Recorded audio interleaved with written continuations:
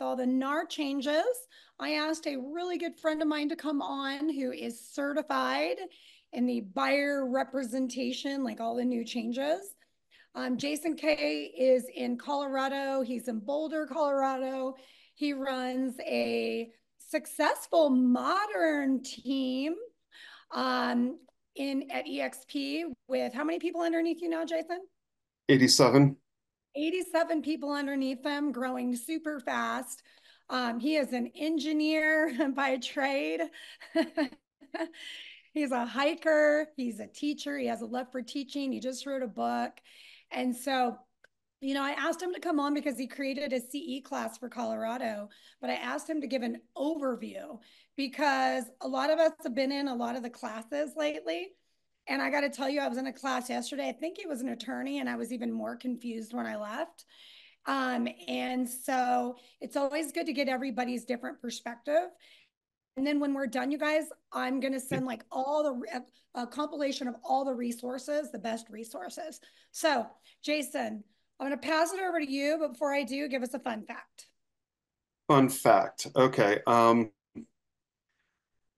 I've skied with a lot of skiers over the years, and the quadriplegic skiers I've skied with are better than the able-bodied. And that's saying something. Oh yeah, because they got to work it all. Okay, I'm gonna try to ski with some of those people. I love it. They are amazing skiers. I say that because I like to ski the trees and the bumps, and they can go places I literally can't go. I can't get low enough. They're Oh in a sit ski. yeah, how is that possible? Okay, well, hopefully I get to ski with you and Trish uh, Absolutely. All this right. winter.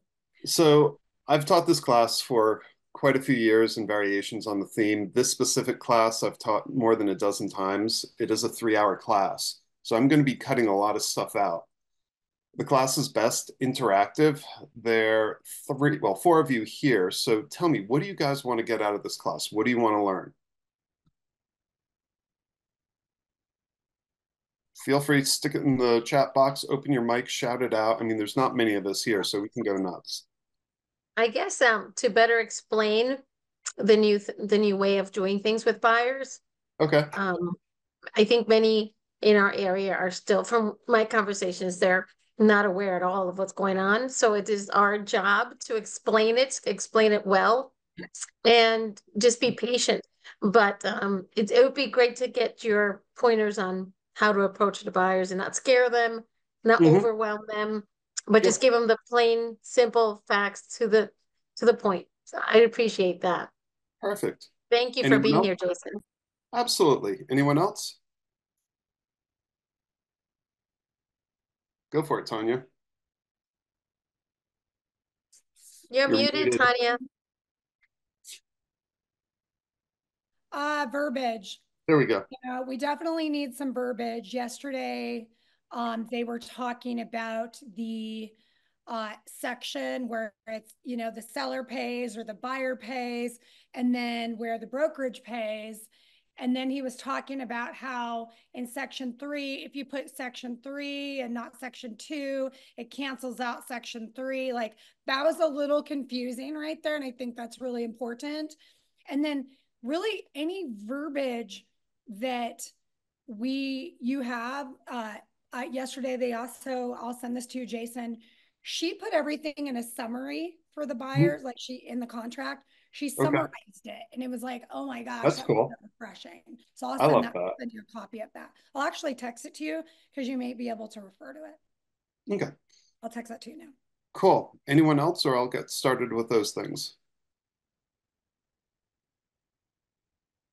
Okay. So I'll get started with that. How many of you are in Colorado?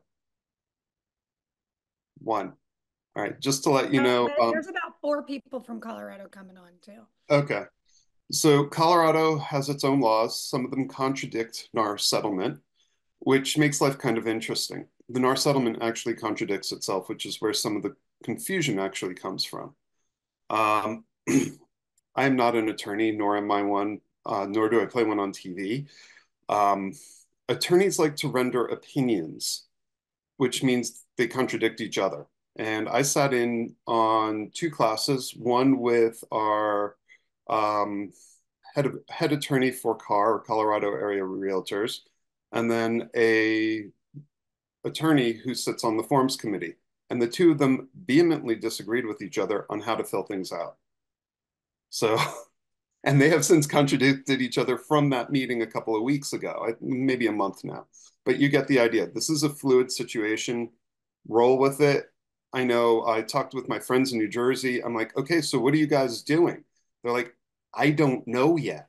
I'm like, what do you mean you don't know? It's like we literally have gotten no direction yet from state, from our brokers. It's like it's a cluster. I'm like, okay. So, all this stuff Oh, is in Jason, process. who are you talking to in New Jersey? Oh, I'm I'm in from New New Jersey. Jersey. I'm Yeah, Jeffrey Kist has been amazing. A lot of agents okay. don't show up to our weekly meetings, and that is a huge Well, this was mistake to. also a month ago that I spoke with Oh, them. So, again, if you don't go to your meetings, you're not going to learn stuff. So, highly recommend going to your state meetings. So, where's all this going? Well, being not an attorney, corporate gave me this to talk about. I'm not an attorney. You're not going to get great stuff from me. Treat the class as a syllabus. The other piece with this is know where your wheelhouse is, go to specific people, figure out what you need to do. I'm leaning heavily on our brokers to figure out what we need to do because there's conflicting information. One of the things I got from our car representative was go fill out a form that the Bar Association created for us, and our corporate said, no, don't. And this is the main theme here. You want to be open and transparent. You don't want to do anything shady. You want to tell your clients what you're doing. And the big thing with the Bar Association form is this is now a separate agreement that does not have to deal with the buyer or the seller. The DOJ wants the buyer and the seller involved. They want transparency. That's how we got into this whole mess. So if you keep that in the back of your mind, am I being transparent? Some of these workarounds, I've had two attorneys point blank say, you're opening yourselves up to getting sued by some of the ambulance chasers. Do you really want to do it? Do you want to post anywhere what the commissions are? You could have it as a canned response on your text where you get a text in, what's the commission on 123 Main Street? The commission is 7 balloons. Here you go. Have fun. Whatever it is, it is. You tell your clients and then they start negotiating. That's what the DOJ wants. So I already shut off my cell phone. The reason why I bring that up is because this is something that I do with my clients when I first meet them. I make a point of it because why do you think I do that? Actually, that's a great question. Let's start with that now. Anyone Well, want to obviously, guess? paying attention to the process and only that. Yep. And them. And I'm not going to be distracted because the phone will start going off and I'll ignore it, but they might not. But making it a point that I have now shut off my phone for them. I'm going to point blank look at them, go, this is what we're doing. This is how we're doing it. This is why we're doing it. You are my sole function. You're the main reason why I'm here. I'm paying only attention to you. And during this process, that's everything. I'm on my phone because I'm sending you what happened yesterday. So, okay. So I'm actually going to share my screen a little bit because you don't need to look at me. Okay, so here we go. Everyone can see this? All right, cool. So the main point here is I am from New Jersey. I do talk fast. I do talk in acronym speak. I am a recovering engineer, which means I'm definitely speaking acronyms. If I say something you guys don't understand, stop me because this is all about you. I mean, I've got 6 more of these CE classes I'm teaching. I probably can do it in my sleep without any notes or slides at this point. But the whole point here is the biggest thing we need to do is buyers are now like listings. This is no longer something the newbie agents get because, oh, they'll just get paid or whatever. It's like, no, we need to fight for this. We need to show what our value proposition is. So, great. What does that look like and how do we do it? Well, I created this cool little icon. I call it the value proposition stool, not very creative. But the whole point is, if you're lacking on one of these three skills, you're going to have a very wobbly proposition. Your buyers are going to feel it. They're going to sense it. They're going to see it. They may hear it. It depends on how they learn and what words they use. Key into those words because that's their learning style. And you want to present the information in their learning style. My wife loves to tell me things. I don't learn by hearing it. I have to see it and I have to write it. So, if she keeps telling me things, like I was trying to learn Italian and she's going over the numbers, I'm hitting my head against a brick wall. You don't want to do that to your clients. What may be comfortable for you is not comfortable for them. The idea is for you to be uncomfortable, not them. Because if they're uncomfortable, they're not going to hire you. By the way, that's my script. You're going to hear that one a lot. So what are the three things you need in your value proposition? First one, you need to set expectations. I'll show you how to do that briefly, and I do it through my buyer consult. So I have a two-step process. The first one is I call the client and I qualify them. There's a form I can share with you or have Tanya send it out. It's based on the LPMAMA. I've highly updated it. I call it the BIF, or buyer intake form. Again, not very creative. But I use that to find what motivates them when I qualify them. Qualifying isn't just, can you afford this home? It's what are your motivations? What are your hidden motivations? Why are you buying a home? I've got a client right now. She's buying a home. Dad's being very generous and doing a 1031 exchange. Well, the hidden motivation is he's got to do this flip. He's got to sell this home. He's got to buy something. So there's a timeline and it's ticking. They're both engineers, which means they'll usually take as much time as they can. But you set an engineer a deadline. Oh my God. I mean, look at Apollo 13. So that's the type of thing that you need to do. The last piece of that stool is for your clients to really understand the process. And I go through that ad nauseum. And I'll show you exactly what that looks like. We just don't have time to do the whole thing. So, does this make sense for you guys? Do you see where I'm going with this? Okay. How many of you realize I just set your expectations? Yeah, I see some smiles and a head nod. So the whole point here is just that. This is going to be a interactive class, ideally. So feel free to unmute your mics if you're in a quiet area. And it's also going to be, how you do this, actual practical. So the more you guys put in, the more you guys want to know, the more I'll concentrate on those areas. So I'm going to talk about me for a couple of seconds because Tanya brought it up. I spent 18 years as a mechanical engineer.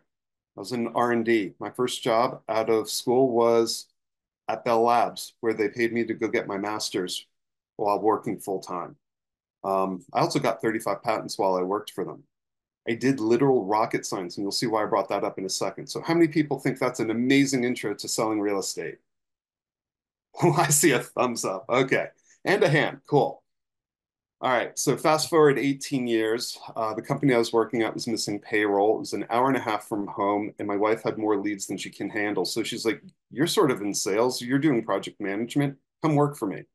I'm like, all right, these are really softballs. I really don't know what I'm doing with sales, but sure, why not?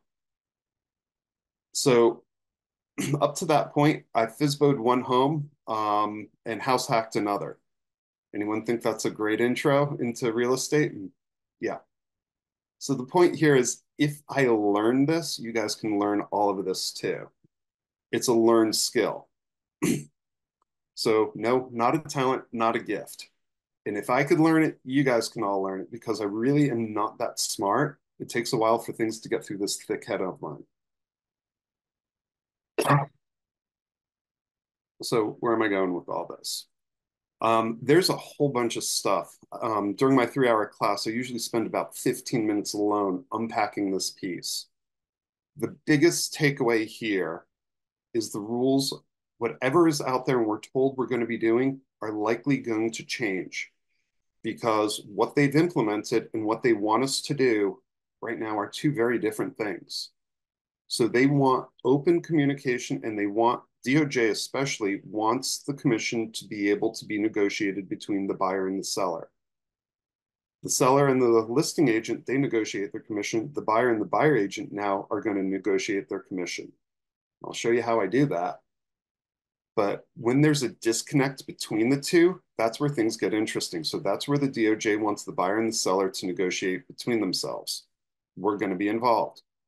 We have to have good negotiation skills. If you guys are good agents, you already have those skills. The only difference, the biggest difference, is treating your buyer like a listing. That's it. So if you have a buyer consult, if you show your value proposition, you're not going to have a problem with exchange. It comes down to what's your value proposition and how do you want to be compensated and how do you get that value proposition across? Because I see us breaking down into two groups just like we already have. It's going to be Pareto's principle, 80-20, probably closer to 95-5, but you get the idea. So the top 5%, they're probably going to have an increase in commissions. They're going to charge more because they can get more. I mean, if you're sick, you're going to go find the best doctor to help you get cured. If you need, I'll use Tanya here, if you need open heart surgery, you're not going to do it on yourself to try to save on those high hospital bills.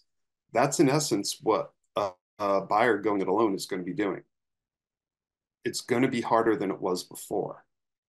I mean, if you look at the trends over the years, we're currently trending downward on the number of people that buy FSBOs without representation or buy homes without representation. We're at an all-time low. I don't see that changing for the same very reason. People don't know what they're doing. And if they do go it alone, and here's a value proposition you might want to write down and use as part of your script thing. If you decide to go it alone, did you know that you're 3 times more likely to end in litigation than if you hired a professional? Heavy lifts are also nice.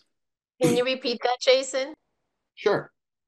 Did you know, and you'll notice that this is in the form of a question because that's how you control the conversations versus telling them. Did you know that if you decide to go it alone, you are more than 3 times more likely to end in litigation when buying a home? I love that. Now, I didn't make up that stat. That stat was given to me by an attorney who handles that, who knows those stats and shared them. So maybe you could even say, are you aware that statistics show that, there's lots of ways to say it. Yeah. So how many people know what rapport is? I've been hinting around this for a little bit. Okay. So rapport is when you get into that lovely conversation with people and it feels right. It just sort of flows. So we'll get into why rapport is so important right now, and how you get into it. But real fast, how many of you have ever gone out, shown a home, and written up an offer, even during COVID insanity? One time, take a buyer out, write it up. Okay, one person. All right, I've done it 35 of my last 37 times, and that's because of rapport. It's also because of the process. And this was going back before COVID. This was going back a bunch of years. So where I go through this is how many of you take out a buyer once and get them under contract, typically, or 1 to 3 times? How many times do you guys take out buyers before you get them under contract, typically? 3 or 4. 3 or 4? That's definitely decent. Yeah, many more over here. Okay. Well, we can cut that down a little bit because the side effect is if you do this and do it right, you'll get into rapport and you won't take people out tons of times. My first buyer I took out, I showed them 127 homes over 9 months. The entire inventory changed over twice. Key point, something needed to change because I made less than minimum wage. I was better off flipping burgers at McDonald's. Now, they did buy a $1.65 million home. It was a $40,000 GCI, but the number of hours I put in on that, it was cheaper than a Harvard education, but not by much. So the point here is how many appointments do you make before a buyer buys a home? How many times do you take them out, or how many showings do you do per appointment? you're trying to drill down to what your hourly rate is, because that does several things. The first one is, if you figure out, and I'm going to use rough numbers, you're doing $100 an hour. Can you, if you don't like doing laundry, can you send out your laundry and cost you less than $100 an hour? Can you have someone do your lawn for less than $100 an hour? Me, I'm closer to 475 an hour. I'm close to the top end attorneys.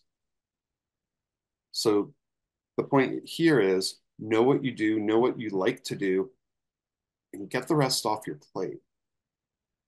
This way you can concentrate on what you're doing and how you do it well.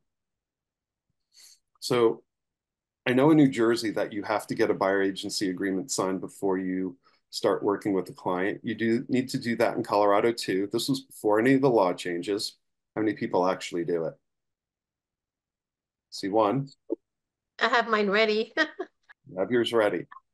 Okay. I started this in New Jersey in Short Hills area, if you know where that is. Okay. Very Well, nice area. It's super beautiful. Very very expensive. nice area. Very expensive. It's on the Midtown Direct train line into Wall Street. So a lot of Wall Streeters, a lot of type A personalities. You could put another word behind that A letter if you want, but you get the idea. I got these people to sign because I didn't know any better, because I was told you have to get it signed. This isn't an area where people never got these things signed. The point is, the clients don't know, and the rules are always changing. So if you tell them, and you cannot do this in Colorado, by the way, hey, by the way, just so you know, the laws have changed. I don't know if you've been following what's been going on with this lawsuit. Most people that are even investors aren't following what's going on, and they don't know.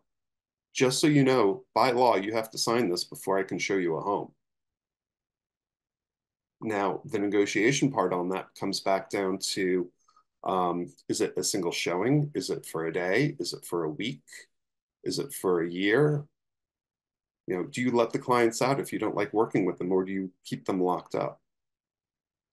I personally tell my clients, if something isn't working, be happy to let you go with 3 days written notice. Hopefully we'll have a conversation before we ever get to that point.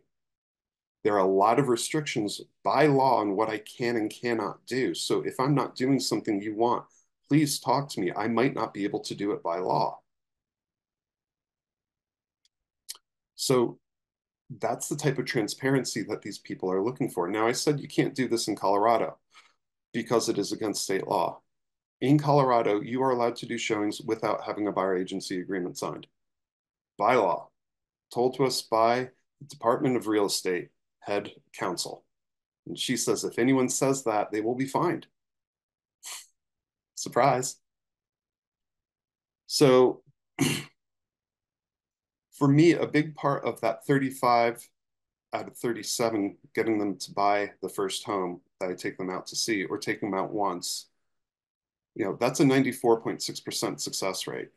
A big part of that is getting them to sign the buyer agency agreement, because that's the contract that they use to hire me. And those are key words. It is a contract, and that is how they hire me. Write down that script if you haven't already. All right. So going back to this, I know you're all here. You want the secret sauce. This is a small group. So take out a pen and write this down. I've said this before. You need to have your clients and prospects know what your value proposition is. That's the big key. That's why they will hire you.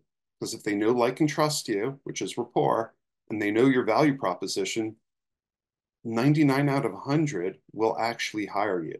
Whether or not they do anything is another story, but they will hire you. So let's unpack the value proposition. In order to have your clients and prospects understand your value proposition, you need to know what it is yourself. So how do you do that? Well, go make a 30-second elevator pitch if you need to do. Write it down, memorize it like your favorite script. For me, I have several different things, and it depends on the type of client that I deal with. How many people know what the disc profile is? I see a couple of hands, a few head nods. So What is it? the disc profile is a way to quickly guess at what your client's behavior patterns are and how to adapt to them. We're in EXP. I do have a link. I'll share it with Tanya to send it out. And that specifically goes in and drops you into a class with Michael Abelson. And he goes in depth for over an hour on what the disc is. For me, I ask simple questions. And we'll get into this more on how to figure that out and what that looks like. Can I add something? Sure. EXP now, every one of you that's with EXP can go to your dashboard, and the disc is free to everybody. So take 15 minutes because it's going to give you a whole report on how to communicate with different personality styles and how to identify them. Absolutely. If you know how to deal with yourself and what your typical position is, and you can guess what your client is, like that type A personality Wall Streeter, typically those are very high D's and C's. DC is a nickname acronym, don't care. I'll get into this more in a second, but you'll just get the idea.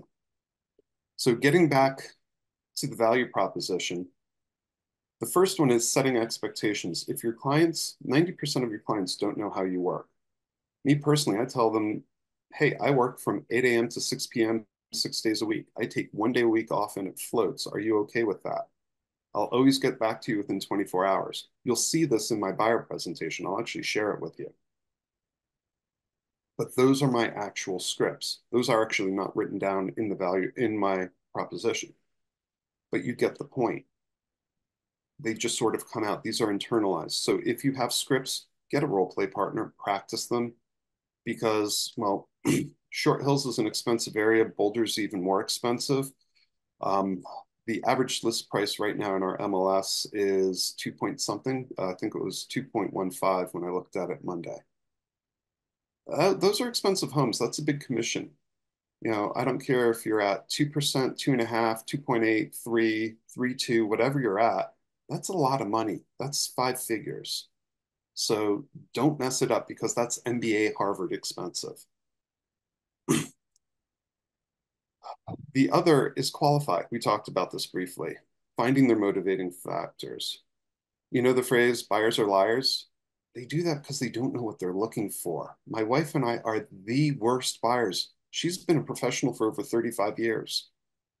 So if we can't articulate and find what we like, how are people who are not professionals who are first-time buyers going to do this? So go figure them out. Go figure it out. Tell them it may take a while. It's okay. Process may be iterative. You know, does that help with your one and done? Well, it does if they're doing all their searching online. You know, having Zoom calls showing people what things are looking like or telling them to go to open houses really cuts down on taking them out. So the next piece of this that's super critical is neurolinguistic programming, or NLP. By the way, we still see your slide that says who wants the secret sauce. I'm not sure if you're... Yeah, that's right. Okay. Because this is part 2 of the secret sauce. Okay. So that's, you know, NLP. What is that? Neurolinguistic programming. I've taken several courses. Basically, it comes down to what are the clients hearing and what are they understanding? Because what you say is sometimes just as important as how you say it. So you've noticed a lot of times my questions aren't ending like a typical question. They're downward swings. There's more like a statement. There's a whole reason why. I can talk for, and usually do, for over a half hour just on that piece. But the point is, go take some NLP classes. There's some recordings in the EXP library. There's some great stuff on YouTube. The last piece is having the right skills and mindset. Because when you have that and the NLP piece, you'll be able to communicate your value proposition to your client. When you do that, they will sign. I've only had one person who wasn't a real client refuse to sign the buyer agency agreement. Now, if they refuse to sign it and they're not going to tell you why, are they even a real client? Or are they just there to waste your time? Which is what this guy was. So I'm going to skip through a lot of this because it's redundant. I've already hit most of it. But the main point here is I've studied rocket science. Real estate is not rocket science. It's a lot of hard work, but it's not particularly difficult. So, meaning rocket science, you have to be super smart and really creative and really dig at something. Real estate is doing relatively simple tasks that are hard to do. Most agents consider this thing to be about 800 pounds. So if you can't pick up the phone and cold call to get your clients, what are you going to do instead? That's kind of the point. So here's another little script that you guys can drop.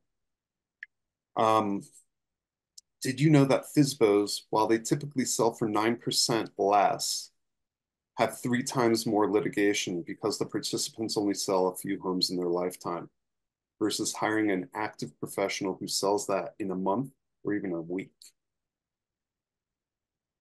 Come again? Did you know that FSBOs Sell for 9% less on average, but have 3 times the litigation because they only sell a few homes in their lifetime?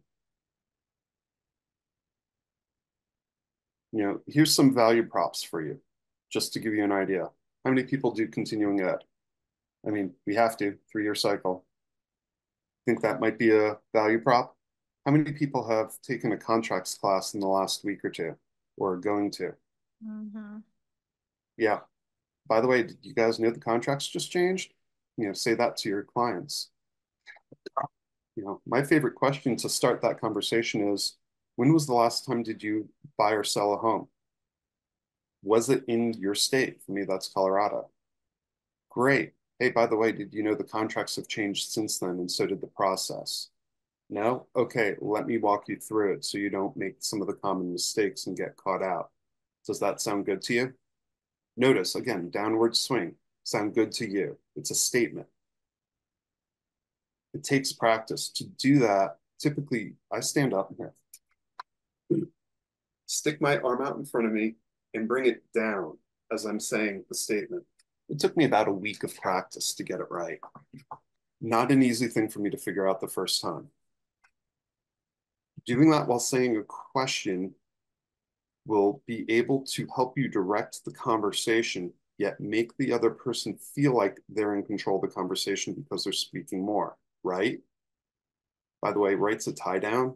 Notice again, that question was with a downward swing. It was a statement. So if you say something like, I jumped, with that downward swing, it's a statement. It's an indisputable fact. It already happened. Great. If you say, I jumped, upward swing, question, did you jump? Why did you jump? What caused you to jump? How high did you jump? You've already, your mind's going down that rabbit hole and you've already missed what I said in the last 3 things. So that's kind of the point of the downward swing.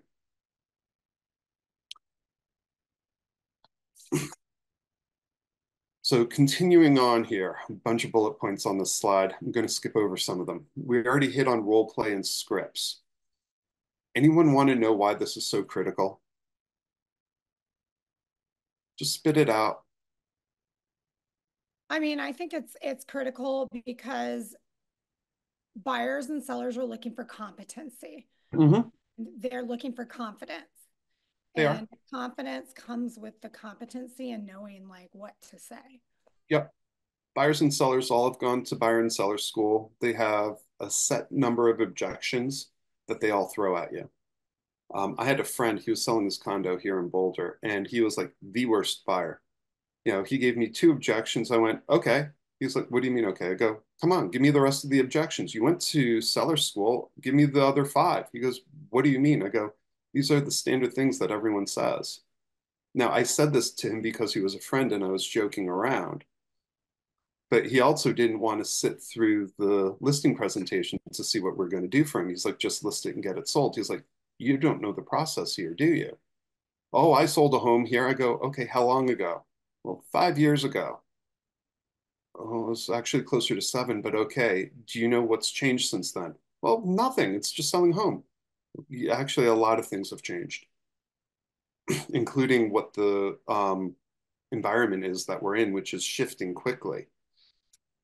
So let me ask you, what's the most important thing for you? And he goes, okay, what's that? I go, no, you tell me, what's the most important thing for you? He goes, oh, I want to get the most amount of money. I go, what else? Why are you selling the home? It's an investment. He goes, oh, it's a pain in the ass. I don't want to deal with it anymore. At which point he turns around and gives me the objection, I'll just hold it and rent it again. I go, you just told me it's a pain in the ass and you don't want to deal with this and you can make more money doing something else with the money. So why are you holding out? He goes, oh, I don't want to give it away.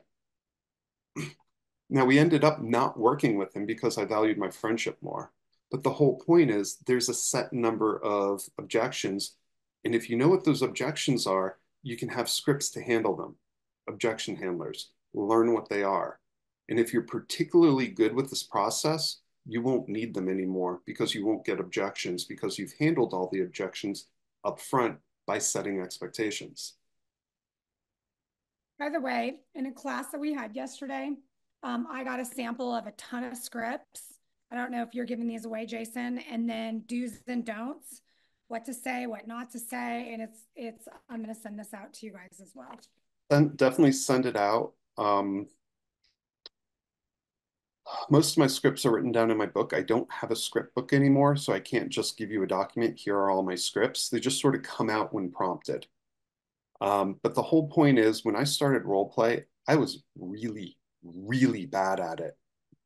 Then it got internalized and I'm not bad at it anymore. Mm. So, I mentioned the average price in Boulder. And, we're talking MBA Harvard if you just wing it. So I typically will practice it so I don't have to wing it. All right, so I was talking about the disc before, as well as the buyer intake sheet. So I'll send you guys I'll actually send the BIF to Tanya, who'll send it out to you. But the whole point of this is I call and have a conversation. I've coached some people on my team on doing this. They don't have an eye, which I'll get into in a second. So they don't like to call people. They send it out as a questionnaire. It's a great effect. But, the whole point of this and the disc, which I'll get into right now, eyes are people who like to talk a lot. If someone doesn't take a breath where you can get a word in edgewise, that's a high I and likely nothing else. It's very rare to be nothing else on the disc. Most people are combinations. Most engineers are very high SCs. S's are very steady. Nothing rocks their boat. C's are extremely detail oriented. You put an SC together and these people are scaredy cats. They need data to make a decision. This is your typical engineer, your accountant. So give them that data. Also give them deadlines to make the decision. The rates just dropped. I'm seeing buyers coming out of the woodwork. Listings just popped like mad. Has anything happened? Well, there's been a lot of showings, which means, well, today's Wednesday. So by Thursday, there's probably going to be a lot of under contracts that I'm seeing coming through on MLS. Or if there's not, that's something else I can be telling people, hey, there's a lot of showings, but no one's pulling the trigger yet. So we still have a chance. Or do you want to wait until we get into that multiple bid situation? So there's a lot of scripts. Knowing what options they have for purchasing helps a lot here. So that's your Wall Streeter type. They're very direct, very to the point. The left side of this chart, the task-oriented chart, they like spreadsheets, they like bullet points, they like checklists. One of the things I do, Colorado has a whole list of dates on page 2 and 3 of the contract. I copy and paste that literally into a Google sheet and share it with my clients. And basically it's the dates that things are due and when they've been completed and what's coming up. It satisfies those D's and C's amazingly. It keeps me on point as well. Sometimes I'll send emails to remind them when there's a bunch of things coming up. Otherwise, they'll just go in and check when they want to know. The I's and S's, those are people-oriented. This is much more the touchy-feely. I want to have a good neighborhood. That's how these people show up. The D's and I's are warmer colors. They're more active personalities, more outgoing. Most salespeople, or many successful salespeople, are DIs. Doesn't mean if you're in sales and you're not a DI that you're going to be a failure. It just is a generality. Ds can be direct, they can be risk takers, they can be decisive. This is what we're doing. Let's move on. Why are we still discussing it? The SCs are a cooler personality, more passive. You know, you'll hear an engineer say something like, "Oh, I'm really excited." Meanwhile, they're jumping up and down inside. So know that when you're talking with these people. That's why the disc is really important. So your DC, and gave them the nickname, or someone gave them the nickname, don't care, because they'll run right over your emotions and not even realize they're doing it. I actually had someone's wife tell me that he's going to do this. Don't take it personally. It's just who he is. He was a Wall Streeter. So one of the things I do on this buyer intake form is I ask, what do you do for a living? Because I'll get a really good sense of what you do from what you do on where you fall in the disc. And if I know what your disc profile is, I know how to present information to you where you will hear it, see it, and understand it. Does this make sense? This is a cheat way to get into what their learning profile is. Now, what do you do if you're showing a spouse and their significant other a property and they're two opposites, which is typically how it happens on the disc? You look at them straight in the eye and go, okay, I'm talking your language. Here's all the details you want. I'm ignoring you over there. I know your eyes are glazing, but deal with me right here. Okay, now I'm talking to you over here. And then you talk to them in their pattern and you make eye contact with them when you switch the patterns. When role playing, I last maybe 10 minutes being in a pattern that I am not typically good at. I typically talk fast. I'm a high DI with a trailing C, so I am a dick. And yes, I made a dick joke, so you don't need to. But that's how I survived in engineering for 18 years. I brought the C up and I was able to, with work, be detail oriented. But every manager I had pegged me as something other than an engineer that would be going higher in management. And the reason why is because I didn't act, talk, or walk like a typical engineer. But I did it for 18 years and I was very successful at it. So the point is, you know, you say an engineer, great, SC. Not really. I have no S. My wife has only D. That's less than 9% of the population. Most common in the US are ICs followed by ISs. You're going to run into a lot of those people. Cs can be stubborn. Is have the attention span of a goldfish. Oh, look, there's a bird. You get the idea. S's, literally nothing rocks their boat, but they also look like they have the emotional capacity of a dust bunny. So, I mean, sometimes with S's, you feel like you're talking to a wall. You get the idea of how these people, the pros and cons of their behaviors. So this is super, super important knowing this. And are you saying, Jason, just because I know we have 15 more minutes, Yep. Knowing these personality styles is how you're going to present your questions, Yep. your statistics. If someone's a high S, I don't get very excited. I try to slow things down. I'm a bit mellower. I try to feel my heart rate coming down. Everything's going to be okay. Don't worry. I've got your back. So that's the type of thing that I do. NLP also teaches you to do the pregnant pause, which is very uncomfortable, especially for a high DI. You want things to keep on moving. Move it. Come on. We need to be efficient here. That's a high D. Even a C wants to be efficient. So what's the point? If I have someone who's an off the charts D, I've got 5 minutes or less to get through this entire questionnaire. If I have an high IS, I'm going to be on the phone for an hour and I'm going to get through the first 2 questions, but I'll fill out most of the sheet because they'll tell it to me as I'm getting there. I see some people laughing because you run into these people.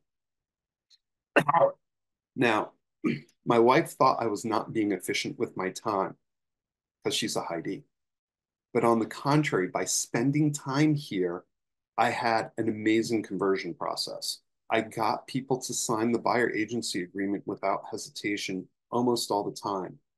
The SCs were the typical people who were hesitant because they didn't see the data. They didn't have the data. They couldn't process it fast enough to make sure that, yeah, you actually know your collective stuff.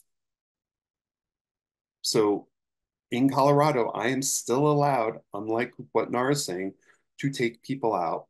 And I tell them, I will take you out once before you have to sign the buyer agency agreement to hire me. Now, in other states, you can't say that. What you can say is, by law, I have to have this signed before I can show you a home. Now, if it doesn't work out, I will release you from this contract. It's a perfect workaround. The C's, they are rule followers. So you have to do this. Okay, I'll do this. It'll overcome the S. You see how this is starting to come together? All right, cool. I have a question for Shoot. you. So we have them sign the buyer's broker agreement, right? Mhm. But there's contradiction on the precedents, right? So if they're working with another agent and you say, hey, are you working with another agent? Have they showed you any homes? What is your advice there? Because it's the procuring cause, right? There is no So more procuring cause. It's gone. It's dead. okay, so that's dead. But what if they sign something? Like, what kind of questions should these agents be asking? Because if they sign something that's a one party showing, multiple party showings with the MLS, Mhm. like, how do agents protect themselves from that? Because Can you I was see told that it's the the latest. line? Can you see the line above financing, working with another agent? That's one of the A's in LP Mama. That's one of the questions. So I asked them, are you working with another agent? Well, sort of. What did you sign with them? Because Yeah. it's no longer did you sign, it's what did you sign? Is it a 1 day showing? Is it a one home showing? And my script for that is because I don't want to step on anyone's toes. I want to be respectful of the agreement that you have signed. That's how I do that. So that's one of the questions. Um, so going through this, I ask them what they do for their living. Who's buying the house? Is it you and somebody else? It's first-time buyers who are single. A lot of times parents or friends are involved. Great, let's get them involved in the process because the last thing you want to do is have their expectations not set on what you can afford and what you can get for your money here. And they think that you can get a home that's 3 times the cost. And they'll be disappointed with what you're buying, even though it's the best that you can afford. Does that make sense? So a big part of the questions here is it helps get you in rapport. So by doing this ahead of time, and the next step after this is setting the buyer consult appointment, trying to do that within a week, you'll still be in that rapport. They'll still feel good about it, even if they're buying in a year. Because a lot of times they'll say they're buying in a year and they'll end up buying in 6 months. They're buying in 6 months, they'll buy in 3. Occasionally things will go backwards, but usually not. Jason, or Tanya, can you go over the procuring cause? Is it cause? There is no more procuring cause. The settlement effectively killed it. So And what procuring is it cause, actually? Oh, thank you. You procuring don't mind. cause used to be whoever had an agreement and showed the person the home first. So let's say you're my buyer. I showed you a home on 123 Main Street, but you went to the listing agent and bought it directly. I call the listing agent. I go, hey, listen, I see you went under contract. My client said they're buying it directly from you. I have a signed buyer agency agreement. I showed the home on the 11th to them. You have it in your showing list. You know, I have procuring cause, meaning you're going to have to pay me. Do you want to work together on this, or are you just going to pay me at the end of it? I'm not going to pay you at all. Okay, great. just so you know, I'm going to have my broker file a claim against you because I have procuring cause. And then it goes to, not litigation, but I'm blanking on the word. Basically a hearing, and thank you. And determines, yeah, you get money, and it comes out of the other agent's side. Now, there is no procuring cause anymore because you have to have a signed buyer's agent agreement with the person ahead of time. So if your client decides to go and do that, they buy a home, you go after your client, not the other agent. Well, also, if they show a property, right? If your client is shown a property by another agent that actually put that particular MLS number, and now you're writing the offer up on it, right? You could get caught in a pickle there too. That's why you have to ask these questions, right? Have they signed with another, have they seen the house with another agent? Have they signed a document with another agent to see a home? That's what I'm saying. That's the big thing. If they Is signed there, another home go and ahead. it's that particular MLS, if it's that particular home, that's why we have to ask a lot of questions. That's the power of this form, Yep. is to keep you out of trouble with that. So if they have seen a home 123 Main Street with Bradley buyer's agent, great. You know, if you buy that home, if you want to buy that home because he showed it to you, you're going to have to use him. Oh, he was an awful agent. Okay. Well, then we probably aren't going to be able to buy that home, just so you know, because you signed an agreement with them. And is there, Where it's unclear is how long does he have the right to claim the commission if it's a week, a month, a year later, you show the same home to that client and then write it up. And where it's going to get really murky is, you know, oh, I went into an open house and signed an agreement, and it's a 3-year agreement for all homes. That's going to happen. 1-year agreement, whatever it is. All these people are going to sign up with these agents not knowing that they're signing up for them to be their exclusive buyer's agent. Now, But is it not true that, and again, like we just talked about, it's all fluid. You talk to different attorneys, but what I heard was it's as long as it's not a specific MLS number, it's the latest agreement takes precedence. Like you don't have for the most part, but that hasn't been, that's going to be on state level, and that's going to play out in the courts. So I personally don't want to have my paycheck wrapped up in something that's going to play out in the courts. Yeah. So the whole point here is to be upfront and transparent and not go down that road. Make sense? Well, yeah, and yesterday they were talking about, even in text, like this lady had the buyer and the seller. So she was representing the seller. They also want to buy something, but they had already had another agent. But they're like, I want to work with you. Like, I love the way you work. She was a broker. She said, be really careful about how you text that back and forth. I just, I'd love to help you. You could work with them either way. I'd love to earn your business, but I just want to let you know I'm here to help you. Not like, yeah, you can work with me and you can cancel that agreement. You got to be really careful what you put in writing, like on text and stuff. Yeah, because you don't want to say, I can only work with you if you cancel that agreement. What you say is, I cannot work with you if you've already signed an agreement with somebody else. Mm-hmm. It's very subtle, but the difference is you're not telling them what to do. Now, if they call you and say, hey, how do I get out of this other, working with this other person?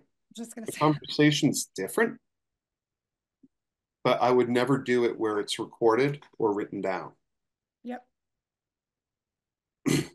My first line would be, I would talk to a real estate attorney. Oh, come on, people do this all the time. Yes, they do. Tell the agent you don't want to work with them and you want to cancel the agreement. I have a say feeling no, going to that's when you talk to your attorney. But in all likelihood, it comes back down to who is doing what for the client and who's being transparent and working well. Because I know there's ambulance chaser attorneys out there waiting for us to misstep and looking to make a buck. That's what this is coming down to. I'm not going to be putting my commission co-op from a listing on a website anywhere, even though the NAR agreement says you cannot do it, but you can do it, but you can't do it. So I'm just not going there. Now, will they get sued? I have no idea, but I've been through lawsuits. They're not fun. I really don't want to do it again. So we're running out of time. Some of the key things I want to get in here is this thing that's circled. Because when you have spouses, they may have different ideas on what they want in the home. You know, open kitchen, big 6-burner stove, 4-car garage, whatever it is. You know, one of the tricks here is I ask the clients, all right, go home when the kids are in bed, open a bottle of wine. Each of you write your list of 3 most important things you want to have, and then everything else. Then I want you to combine your lists. And 3 is very important because it's only going to be 2 and 1 or 3 and 0. I ask the next day, who had what answers on the 3 most important things? Whoever had the most answers will be the person who's making the decision. It may not be the dominant person in the relationship. So in the case of the stockbroker that I brought out for showing, he was buying his wife a home that he would sleep in. He wanted her to be happy. He gave her literally everything that was on the checklist. His only checklist was, I want to be in this town so I can catch the train. And by the way, the schools are amazing. So that was also on her list. So it might not be apparent who the decision maker is. That's what you want to figure out with those 3 important questions. It also comes down where it's like, well, I want a wood burning fireplace. Great, those are outlawed, and the only ones that are left in Colorado are grandfathered for the most part. So that means we're going to be looking at older homes. I want hardwood floors. Great, we can rip up carpets and install them after the fact, right? Well, yeah, I never thought about that. So getting those 3 most important things down, you know, a fenced yard for a dog. Okay, so if the yard isn't fenced, would you be willing to put up a fence for the dog if it's the perfect house otherwise? Yeah. Do you see how questions can now take down objections and open up limits? You're not saying you can't get it. It's just here it is. One of the things I will say when people are coming from out of state, oh, I want a pool. Why is that important to you? We don't have pools here. Our lots are too small. And generally speaking, people don't deal with it. They like the social aspects of having a pool club instead. Is that okay for you? No. Okay. Well, I'm going to need to refer you. There's a couple of pools about an hour and a half outside of town where you want to be. Is that okay? Oh, no, I have to be in town. Okay, so what do you want to do? I'm not telling them you can't get the pool. I'm just telling you can't get the pool in the place you want it. What's more important? So that's what this form lets you do. Does that make sense? Okay. So in my last couple of seconds here, the way you dig deep on this is by a simple question or variation of, tell me more about that, or what will that do for you, or why is that important for you? So if someone says they want a 3-bedroom home and they're single, great. Out of curiosity, curiosity is the softener, why is that important to you? Or what will that do for you? What are you going to do with that 3rd bedroom? Are you planning on getting roommates? Do you have a girlfriend where you're planning on getting married and having family? Is it an office? Do you have a lot of guests? So will an office versus an actual bedroom work instead? By the way, do you know what a legal definition of a bedroom is? Egress door, egress window, door, closet, and not a transient room to get to a captured room behind it. You know, most clients don't understand that. Many agents don't, from what I've seen in the MLS for that matter. But do you see how you can dig deep to find those motivations? Okay, so we are at the top of the hour again. I have written a book. If I go through the entire book, it's obviously going to be like an 8-hour plus class, probably longer. It's pretty cheap. It's on Amazon. I'll shoot Tanya the link. If you guys are interested in scripts, You can download the Kindle if you have Kindle credits for free, or get the paperback if you'd like to make notes in it. This obviously, I got through just the amount to get skills. Tanya, what are you asking? Oh, never mind. Sorry. Um, so what I did was give you an overview of the basic skills that you needed. I didn't really get into the how you put it together because we went deeper on the skills section, which I think is more important. Because if you get these skills together, it naturally flows into how you present them. Does this make sense? Okay. So if you guys want, you can ask Tanya for me to do the second part of this, or just get the book and it'll show you the examples and how to actually apply it. So you're applying this to, like, you're showing how to have the conversation, the scripts. You're showing how to put the contract together. What is it? Yeah. So going through, I actually step through it. When I do this with my clients, the high Ds usually will be done in 30 minutes, maybe a little bit less. Most everyone else, it's an hour. If I've got someone with a high C, it's an hour and a half going through this package. So the super short version is, I'll share this with you guys as well. Trish and I have basically made up only one slide in this entire presentation. This is her listing presentation that I've hijacked and converted into a buyer presentation. So if you guys have a buyer presentation, a listing presentation you like, use it. It converts pretty easily. So this slide is one of the things that I spend time on. This is where the scripts that I gave you earlier come from. This slide here is how I set expectations. I spent a lot of time on this slide. I literally stepped through step by step what each piece is, what it means. When I was in Jersey, I would tell my clients, if they were from New York, everything you know about real estate is going to be backwards. All your friends that bought in New York are going to tell you you cannot buy, you should not sign anything because you've just bought the home.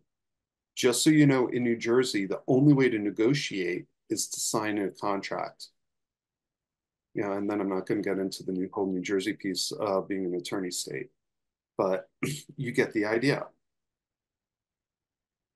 So knowing where your clients are coming from is critical. Giving them the overview on what the process is going to look like will eliminate a lot of objections up front because of setting those expectations. Does this make sense? Yep, it does. All right. Thank you so much. And then we'll talk about, You're welcome. Second class. I think the biggest thing is my takeaway for these agents, and I hope you guys see this, is you have to have a value prop, right? The value prop is part of it is your confidence and competence in going to these things. Make sure you have a process, right? A buyer presentation, a seller presentation. We're going to be putting together some real estate resumes for y'all. So then you can just go into Canva and like add that kind of thing. But you just have to show them why you're worth the success fee. Jason, thank you. This was wonderful. You guys go out and buy his book.